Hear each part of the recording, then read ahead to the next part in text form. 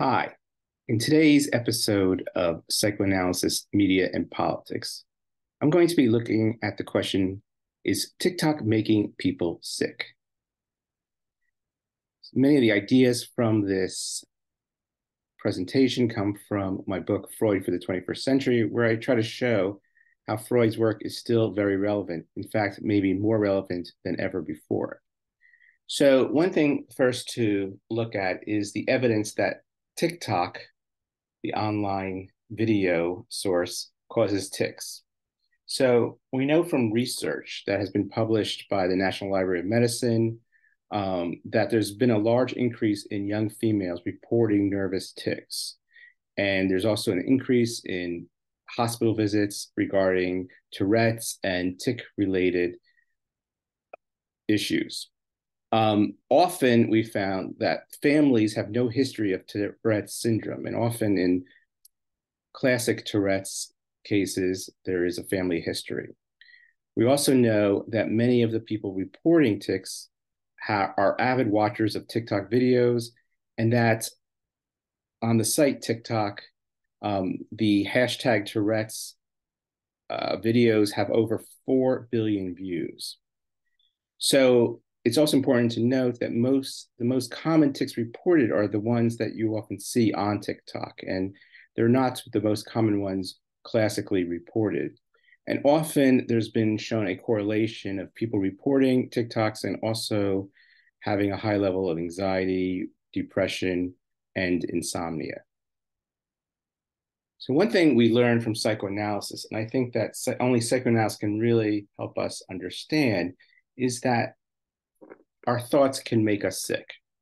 And what Freud first discovered early on in his work is what he called hysteria. And he realized that a lot of his patients had physical problems, for instance, partial paralysis, that had no real biological or medical explanation. And so he wanted to figure out why people would make themselves sick. And one of the things that he discovered was that people often copy the symptoms of other people. And so one aspect of where that connects a site like TikTok to the production of tics in individual people is through a process of empathy and identification.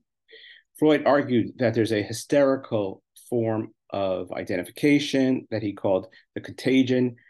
That is, he was trying to explain how certain mental disorders or symptoms can spread throughout a group. And the idea, once again, is like we say, oh, laughter can be contagious or yawning can be contagious. But in reality, it's not a physical contagion. It is a mental identification, and what Freud used the term empathy. And Freud also discovered that hysterical symptoms often have a real organic cause. Someone really will have some type of cough, or they'll have some type of physical problem. But then this organic cause gets used in an unconscious way in order to accomplish certain mental goals. So one of the things that Freud talks about is the fact that our minds are often unintentional, indirect, and irrational. And he called this the primary processes.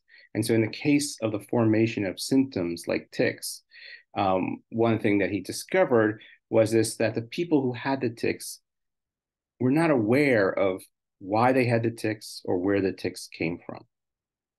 And what Freud often found is underlying these symptoms was an unconditional desire for recognition, love, and knowledge from other people. And this is often called the transference demand. So people go to, say, therapy or analysis because they're searching for someone who will recognize their suffering, who will understand their suffering, and care for them and help deliver them from the suffering. And so in the notion of transference, we have literally this idea of transferring responsibility from the self to the other.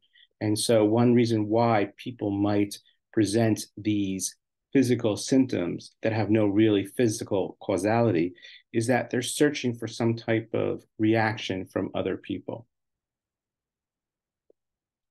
So if we want to see how TikTok itself works, something important to think about is the way that the AI, the artificial intelligence, presents new videos to the viewers based on what they've watched before. And so this creates this mirroring effect where particular interests, fears, and desires are reinforced and exaggerated through repetition. And it's also too important to know that the producers who gain a high number of views can often commodify and cash in on their high level of views. And these videos are often very easy to produce and circulate. People just usually make videos on their phones. And the way that they become addictive for many people is that they use the same principle that slot machines use, that they provide rewards on an inconsistent basis. And so people are watching more and more videos to see exactly what they want. And then the videos themselves help to shape what they desire. And so this creates this endless scrolling and what some call binge watching, this idea that people can't stop themselves from watching these videos. So question remains is what are some possible interventions? Well, I think we need a better understanding of hysteria, anxiety, and addiction.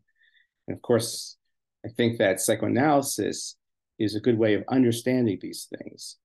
And there has been a recent call for more medication possible or related to tics and Tourette's and to disorders derived from social media and also cognitive behavioral therapy. But a lot of research shows that these forms of interventions often have a very limited short-term effect. And so I think that we need to find some way of incorporating psychoanalysis and presenting it to more people.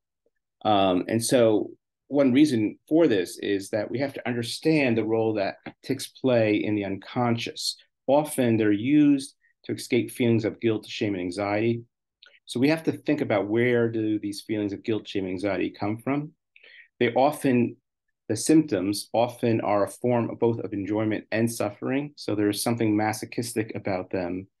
And often underlying, there's a desperate search for identity, meaning, and community. And we also often find that the people who are most vulnerable to these mental symptoms are often people who've experienced some level of exploitation or abuse or fear being exploited and abused. And we see this very strongly in Freud's case of Dora. So something that I think is very important to reinforce here is the notion that we have to use psychoanalysis in order to better understand these new forms of hysteria that are becoming enhanced through new technologies. Thank you.